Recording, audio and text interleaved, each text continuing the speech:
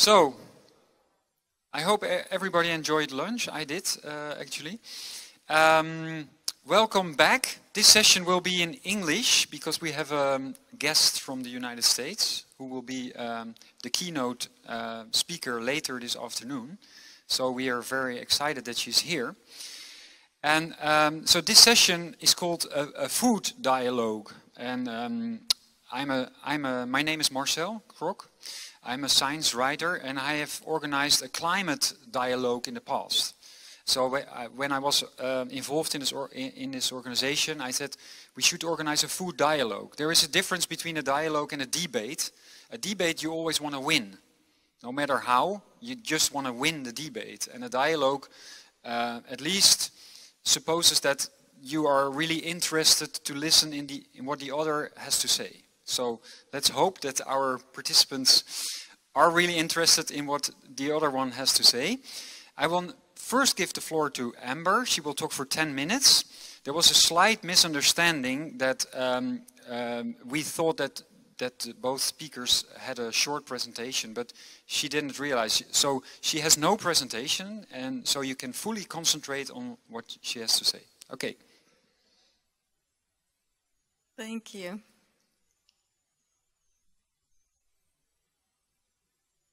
All right, so I'm feeling a little bit guilty for having taken what I feel is an easier to defend position in this debate, and I commend your spirit for having taken what I think is a bit harder. And the reason I say that, and I'm open to changing my mind, but I think that my position is that there is no strong evidence that red meat is dangerous for your health. And so in order to defeat that position, you actually have to provide strong evidence that there's a danger to have a diet that includes meat versus one that doesn't.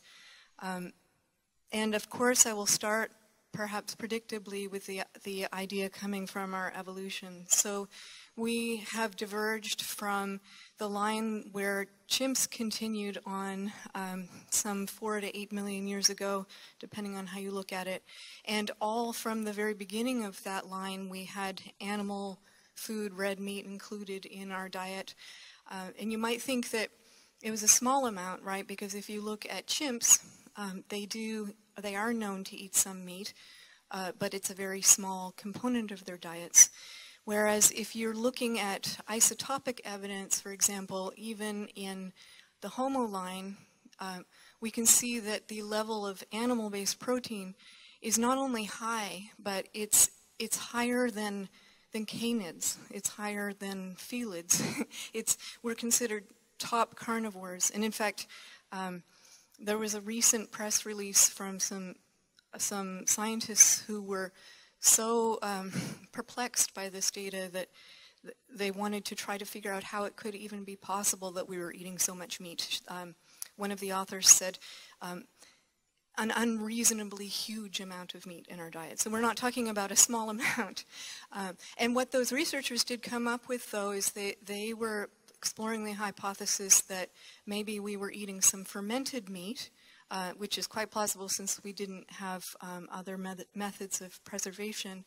And they were noticing that this putrefaction process actually increases the traces of those proteins. But even if you take that into account and they're right that that's increasing, that might bring us back to the level of the canids maybe, and then you still have to consider that we were eating a lot of meat. So to say that red meat is dangerous, you have to basically say that something that we've been adapted for, we've had 2 million years, say, between the first traces of when this was known to happen to agriculture to adapt to this process of eating red meat and say that this would be dangerous for us. So obviously we needed the nutrition from meat, and you can, of course, get many of your nutritional needs, even maybe all of them today, without eating meat, because we have technology that allows us to manufacture certain vitamins in different ways. However, one of the reasons that I'm not compelled by the evidence so far that's been brought to bear in the dangers is the quality and the type of evidence. So the starting point, as far as I can tell, for the idea that red meat should be dangerous is by looking at epidemiological studies and saying, well, there's a difference between those who eat a lot of meat and those who eat a little bit of meat, and those who are eating a little bit are healthier than those who are eating a lot. The problem with this, I think, is partly quantitative. So if you have an association and your association between the high end and the low end is less than double, a lot of people consider that not even evidence. And I don't know that we have any evidence of this particular sort that is to the level where you think this is really important and we should pay attention to it. So when you have a smaller amount of evidence like this, then you can say, well, what are the conflating factors? And some obvious ones might be, well, for the last 50 years or more, people have been told increasingly that they should not eat red meat. So the kind of people who eat low levels of red meat are more likely to be compliant in other health areas that actually may be having an effect. So if we start looking at then mechanisms to explain why red meat might actually be dangerous for us, we've already started from a position that we know that it is dangerous and that we are trying to explain what that mechanism is. So when you phrase it this way and you're trying to find mechanisms, mechanisms can always be found, right?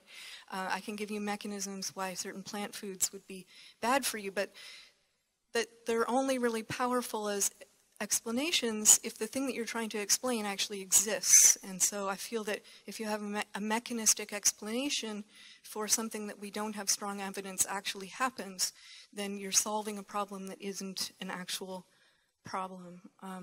And so that is how I would transition into the evidence that Remko has presented about these two factors, NOI5GC and TMAO, because and hopefully he will educate me on the state of the art in those particular mechanisms, but the ideas that I've seen that were developed on those start with, we know that red meat is bad for us, here's an idea of what might be causing that.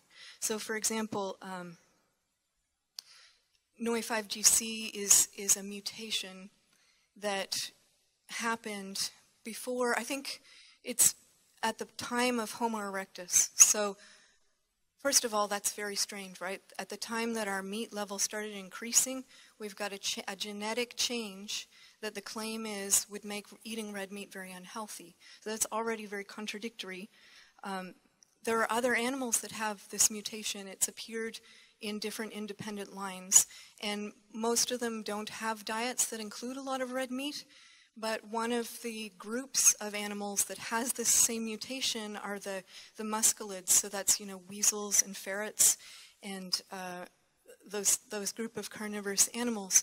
So if we're going to argue that this genetic change is something that indicates that eating red meat is dangerous, then you have to explain how it could have come about just as we were transitioning to a higher and higher meat diet, and how it could have come about in a species that eats essentially nothing but meat. Similarly with TMAO, there are higher levels of TMAO in people who eat a strong fish diet than in people who eat a red meat diet. And so if you're going to use TMAO as an argument against red meat, you must also use it as an argument against fish.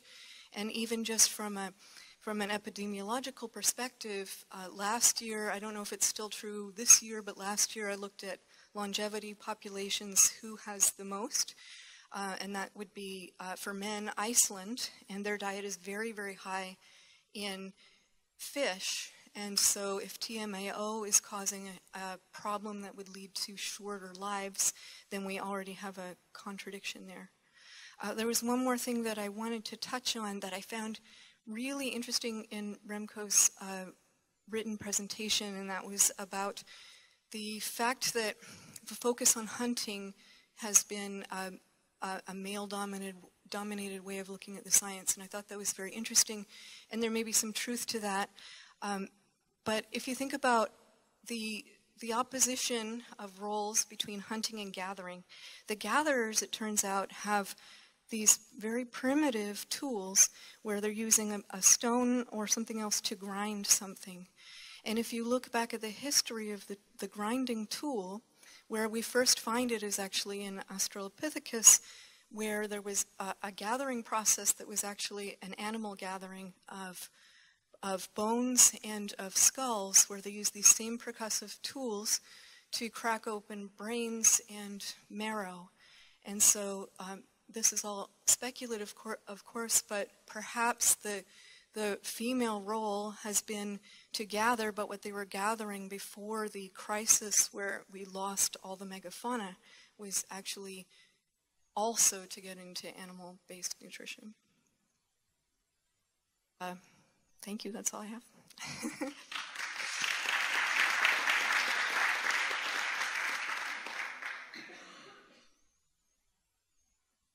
Excellent. Well done in time. So our next speaker, I forgot to really introduce Amber, but that will be done later this afternoon before her keynote. The second participant is a member of our organization, Remko Kuipers. You probably know him from his 2 books about paleo diet, Oerdiëet and Oergezond. Remko is a cardiologist in training at the OLVG hospital in Amsterdam. They do great work, I know, because they did surgery on my knee and they did excellent job, so he should be fine. Okay, are you ready?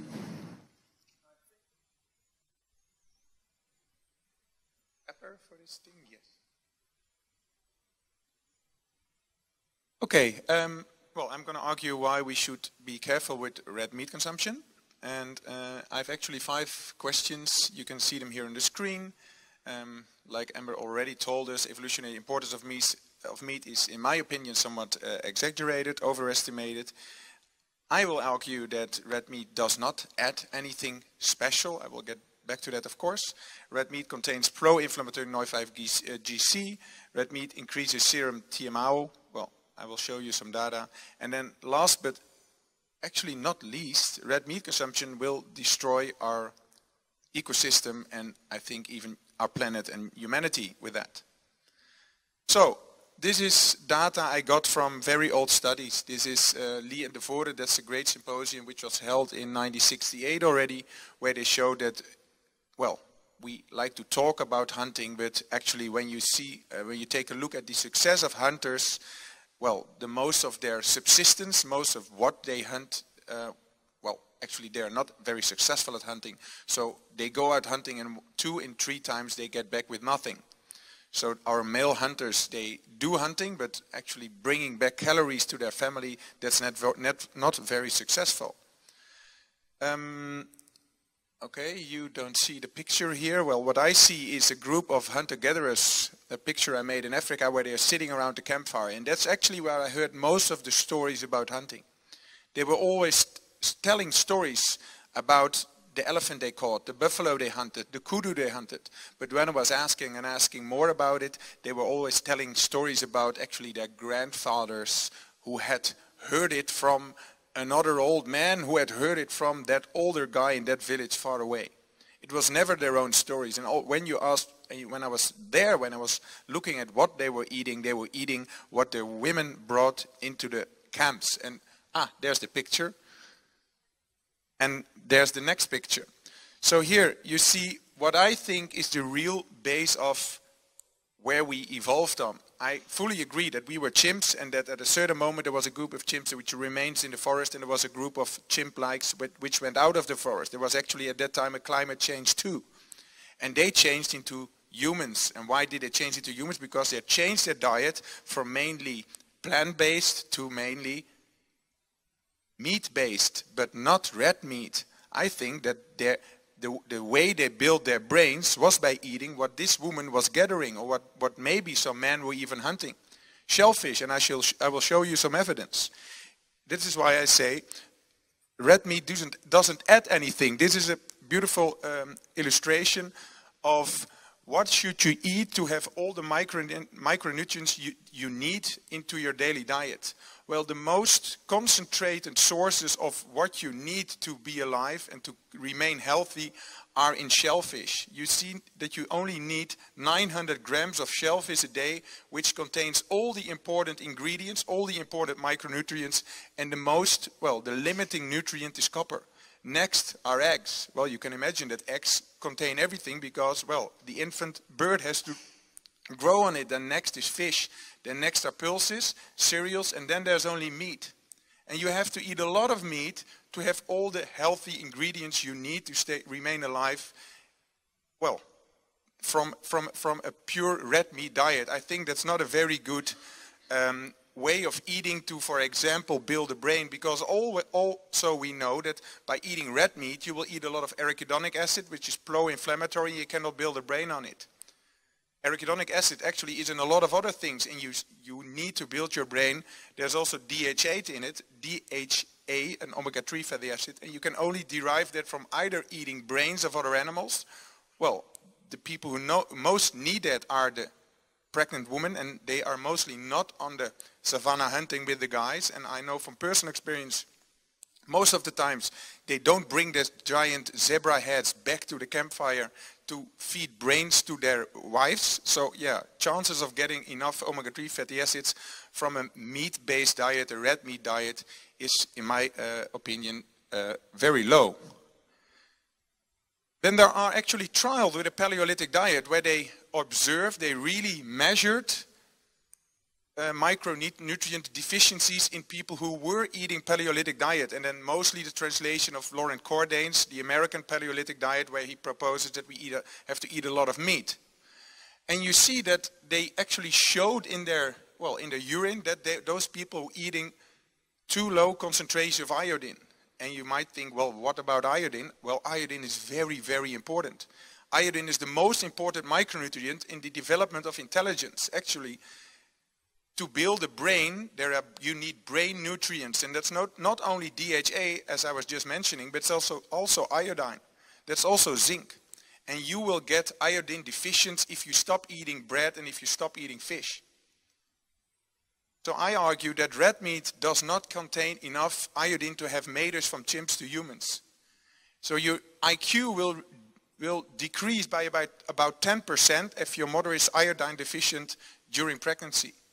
So will red meat give you enough iodine? I think not. You need to eat other sources, and you don't need red meat actually for anything. You can get all those micronutrients, like I showed you in this sheet, much easier from non-red meat sources of protein. Then, of course, this one, well, this is what is mostly told in other places. Red meat, this is epidemiological, this is observational, where you see that the people, the more red meat they eat, the higher their chances of all kinds of diseases, even of accidents. Well, that of course has to do with, total risk. And like Amber said, we need more causality, and I agree with that. There are no strong studies, no randomized clinical trials with replacement. So I can only see and show you that there are some, foodstuffs which have been associated with higher risk of death or of cardiovascular death. And even in this case with NOI5GC, higher chances of inflammation, which has been shown in laboratories, and higher chances of cancer, which has been shown in laboratories, and even higher concentrations of this NOI5GC in cancer cells. So this is only association, I know that. But it means for me that if there is a lot of data showing that red meat might increase, there are some mechanisms, and the addition of there is no need to eat red meat, I would argue, why should we eat red meat? It doesn't add anything, and all the evidence we have is that it's not protecting you in any way for any kind of disease. You could eat, for a much better reason, other sources of protein, so birds and fish. Well, then the TMAO, well, like Amber said, also the studies are not very well, but these have been published in Nature Medicine and the New England Journal of Medicine, and here they have observed a large cohort of people. So although indeed Iceland people might have high levels of TMAO, well, this is the observational data where they showed the highest incidence of cardiovascular disease is in those people with the highest level of TMAO. And of course TMAO also derives from eating fish. But yeah, like I said, and like Jaap Seidel told us this morning, food is a matrix. We eat a lot of things, and apparently there is some protective thing in fish which might compensate for the risk increasing TMAO in fish. And then we get to the last, and for the last I will be very quick, but I have to show you some things. I think red meat consumption will destroy our ecosystem. Why? Well, the Earth has only a certain amount of surface. And just a part of it, like 1/3, is land. And not all of those land we can grow crops or we can have cattle. It's about 33% of this 150 million square kilometers we can use, so about 50 kilometers, and already 1/3, so of this 33 is here, so 1/3 of the 50 squared million kilometers is already in use, and some people even tell us that's the most fertile part, so we don't have anything left. But let's assume we have like 22% left, so 2/3 left. There are now 2.5 billion people and a lot of cattle already. And now let's get to the thing, why do we need to conserve some ecosystem? Well, first of all, we know that from Japanese studies to be in the nature will reduce our blood pressure and another lot of risk factors.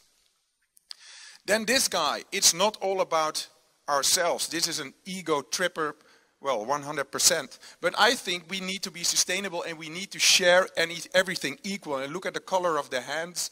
I think that we would have to realize that we are eating a lot of meat. And if we want to have all those other people eating healthy red meat, which might be a suggestion, then we have to give them the opportunity to eat as much red meat as we do. And I will show you the consequences. Right now, to have enough red meat for all of us to eat in the current amounts of meat we eat now, we have 1 billion cows. If we allow the other people, and that's 1/3 of the fertile land, if we allow all those Asians and Africans and the continuing population growth, then there will be 86 kilograms of meat intake per person per year as well in those countries, and we will have tripled our amount of cows, and so the amount of, well, available land on this planet. So there is not enough land to grow all those crops and to have all those cows walking around. So maybe some people suggest we go to Mars. I think that's a very bad suggestion. I would love to show these animals to my children and not having cows walking around everywhere, because now there's a mega extinction coming on and we will be in a cow planet where some of us can walk in between cows. Well, I'm not interested in that, and I don't like this guy. I suggest overpopulation should be stopped, and you see that if we stop overpopulation, those amounts stay equal. We are not growing any more people. We would get, like China does, have birth control in all over the world, and we would all increase our meat intake. Then still a lot of, if everybody starts eating red meat, we will have a big increase in cows, and so a big decrease in nature and in wild animals. Well, another solution would be nuke Asia. Well, that's what Trump is suggesting. That's not my suggestion. I would suggest we all share everything equal. So we reduce our intakes of meat. And in this case, with a growing population, that only doubles the amount we will be eating. But the best solution would be this one. We stop the enormous increase in population in this world, and we halve our intake of meat, and then we end up with, well, only a little increase. So that would be my suggestion.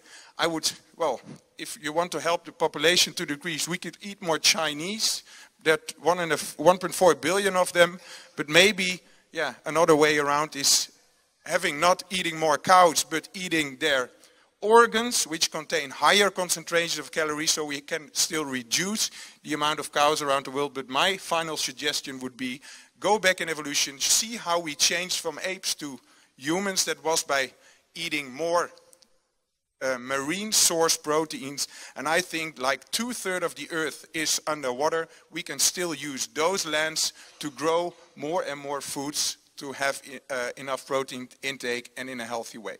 Thank you.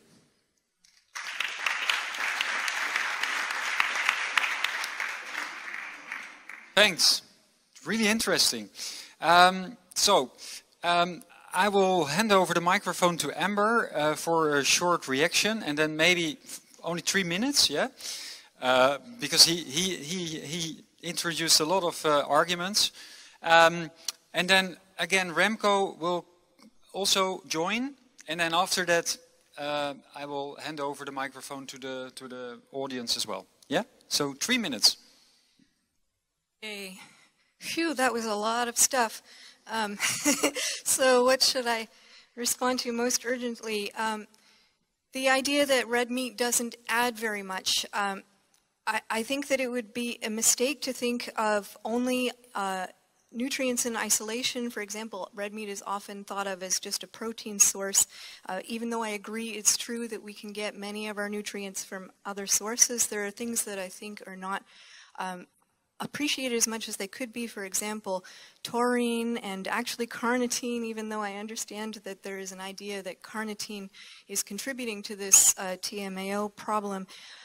These kinds of nutrients are underappreciated and actually contribute a lot to our health. On the TMAO data, there is some evidence that actually it's endogenously created TMAO that does not come from carnitine in the diet, and in fact it increases when you are carnitine deficient, so that's something to look into.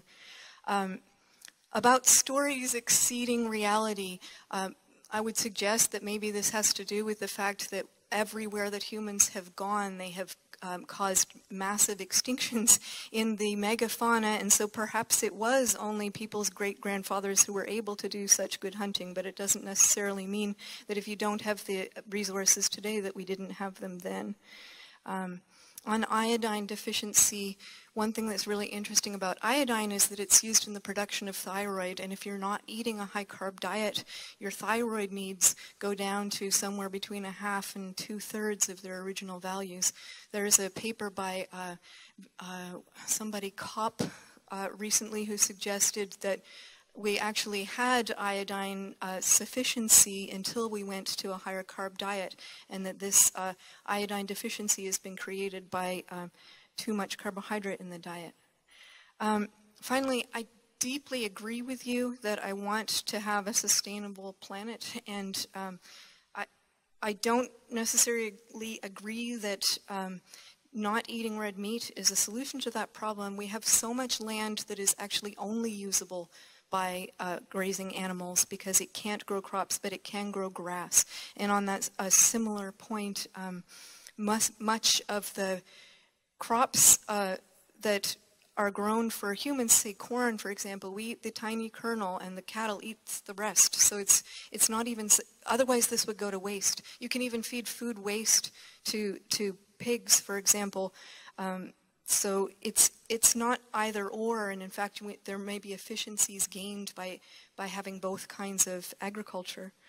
I agree also that we should use more of the cow. One of the things that I think is a great tragedy is the fat that's being thrown away, because we talk about this need to grow crops for energy. So if we're getting all our energy from wheat, what if we actually use the fat that my butcher is throwing away day after day to get energy? Will we need as much wheat, and will we get our cattle to go a lot farther? But I also think that human health needs to come first.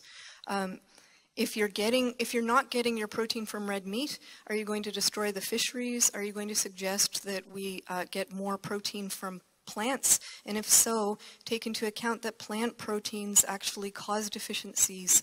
That's been shown if you look at the fortification documents from the WHO. In almost every case of deficiency, they put it down to a diet that's too heavily based in grain and soy and other phytate-containing components of the diet that are actually causing deficiencies that would be remedied just by adding more meat. So I think we need to, just as I wouldn't suggest that we have our intake of clean water, I'm not going to suggest that we have our intake of something that's vitally important. Thanks. Remko. I will be much shorter than that. Well, actually, I think we agree on a lot of what we both told you. And And of course we were both taking sides. Well, I was taking sides, and I agree actually with a lot of what you say, because a lot of my research has also been against carbohydrates, and as an argument to eat more meat and to eat more protein or eat more fat.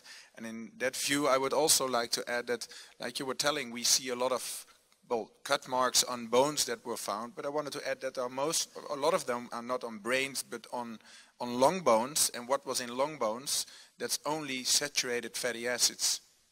So we're eating a lot of fat, we were getting a lot of energy.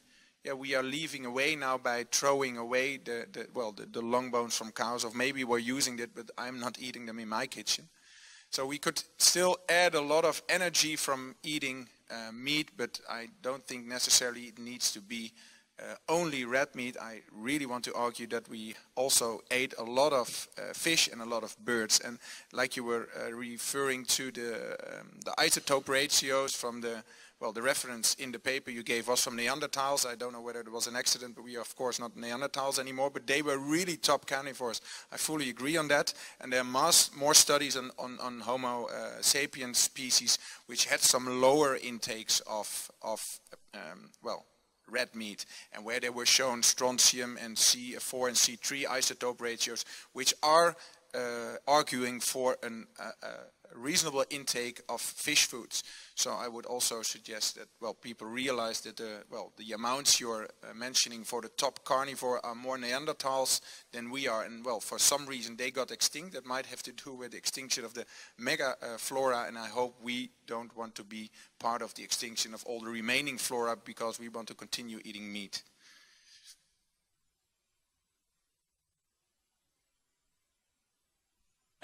Yes, it's working again. Questions? Yeah, please. We have 10 minutes left, so if you have a question, keep it very short, and then. For Remko, this morning I saw a slide of Jaap Seidel, and he said arachidonic acid was anti-inflammatory, and arachidonic acid. And your slide is pro-inflammatory. Sorry, my English. So, what about that? I saw the slide, and I'm actually, I did my PhD on fatty acids, so arachidonic is quite pro-inflammatory. Yeah.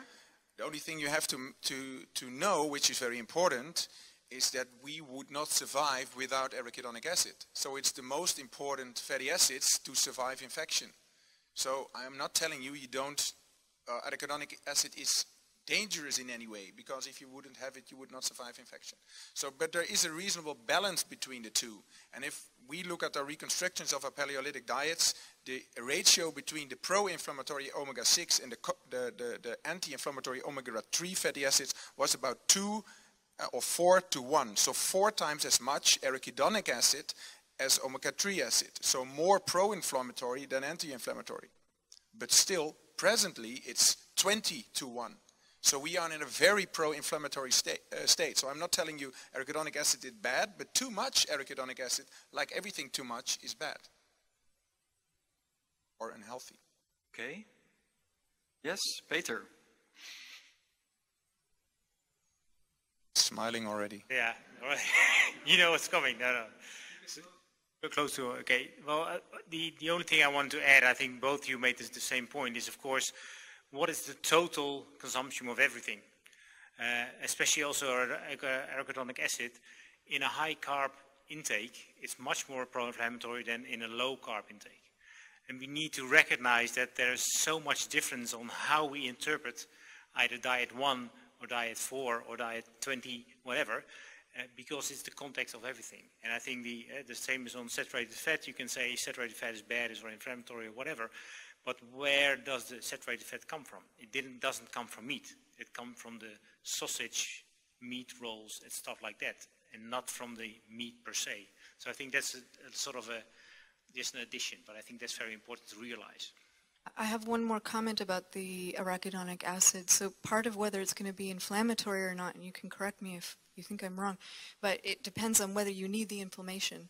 So for example, it's been well repeated that if you go on a low carb diet, the levels of arachidonic acid in your blood actually go up. And the theory about why that is because we're not using it for inflammation as much. So just because something is there doesn't necessarily mean that it's going to cause inflammation. It may just be that it's enabling the inflammation, so it could be a bottleneck to the inflammation, so that if you add it, then you can be more inflammatory, but you won't necessarily be if you don't have to be. Does that make sense? It makes sense, yeah, of course. Questions? Yes, Laura? For Remko, actually, so what you propose is to eat more fish instead of red meat.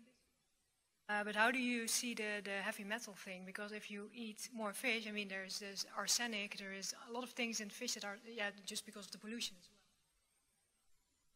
well. Yeah. So much. How do you think about that? Of course, I have read about that a lot.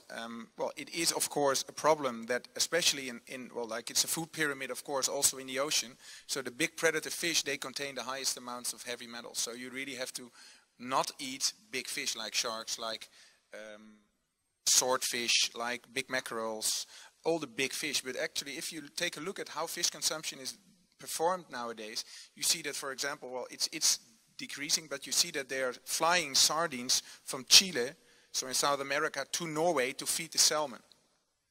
Well, that's of course very stupid, because why would you, because they use like 4 kilograms of sardines to produce 1 kilogram of salmon.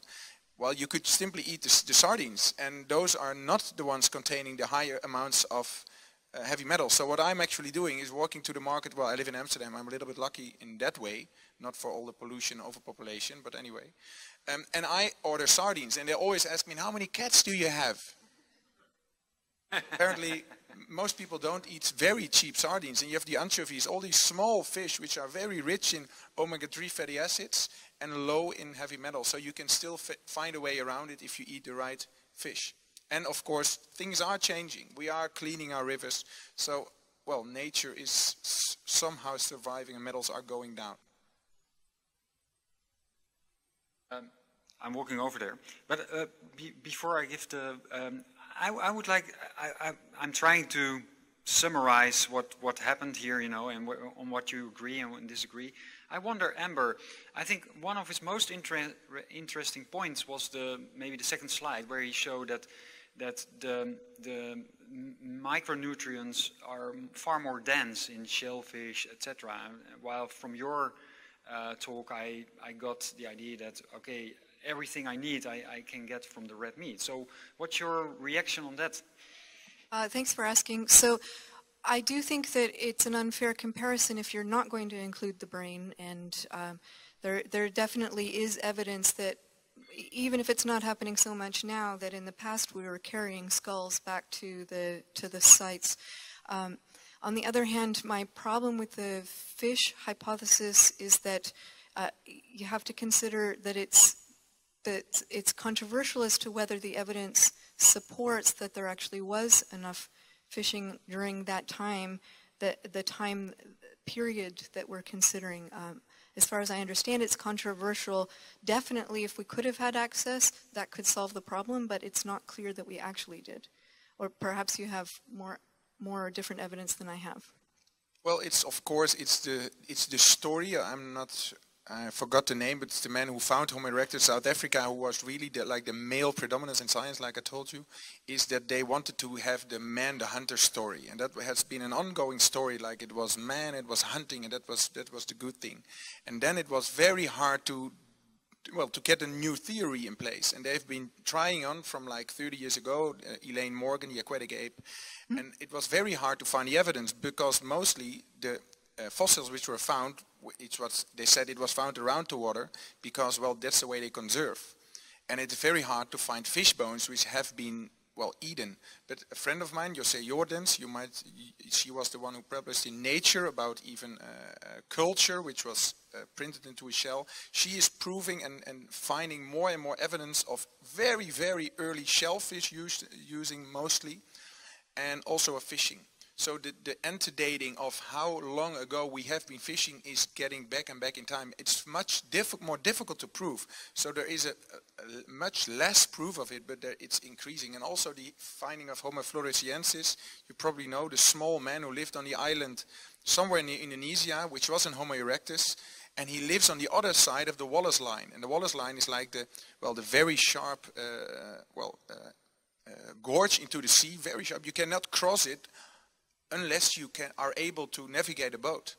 So they know that Homo erectus, even like how old is Homo erectus, must have been able to somehow navigate the sea. So there is increasing evidence that we were somehow always connected to the water. So I think that it's of course both, but as we are proposing now, and that's what Jordans, my friend, is actually, she got a professorship in Maastricht here in the Netherlands this year to do more extensive research on the aquatic ape hypothesis, and that the aquatic diet was actually the thing which made us human, and that only Homo erectus, like 2.5 million years ago, they started to eat red meat on a much higher scale. So red meat is important from 2.5 million years ago, but the real evolution from ape to man was 6-7 million years ago, and that was shellfish and fish. It's very interesting that you bring that up, and I completely agree with you that absence of evidence isn't evidence of absence, and that we need to wait and see what will happen. But the reason why I find this particularly compelling and interesting is because I've recently been reading again about the percussive tool technology to break into brains. Just like you were mentioning that we don't see these knife marks, that's because we probably didn't need knife marks. We only needed to smash. And so all this time the research has been focused on looking for evidence of hunting, and you're going to miss evidence of shellfish and evidence of cracking. There's been recent evidence that cracking into skulls actually goes back to Australopithecus as well. So it could be either or both, because there was a great, I think maybe a third, maybe that number's wrong, but there was a huge expansion of brain even in that early period that has to be explained by something. I agree. We're not there, so we're not sure. I think this is a great moment. We have to stop anyway. But I think they prove here that this is real dialogue. You know, they're really talking to each other, and so I want to have a big applause for them. And.